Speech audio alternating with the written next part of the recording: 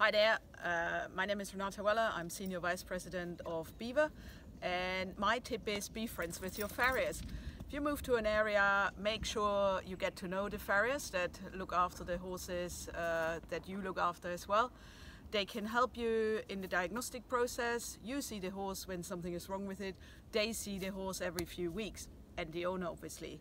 We all know that it's absolutely essential to address farriery in lame horses, and actually another advantage is, apart from the fact they also usually have a good sense of humor, they are also very good in sharpening knives, and a good hoof knife, a sharp hoof knife, is a brilliant thing to have. So be friends with your farrier.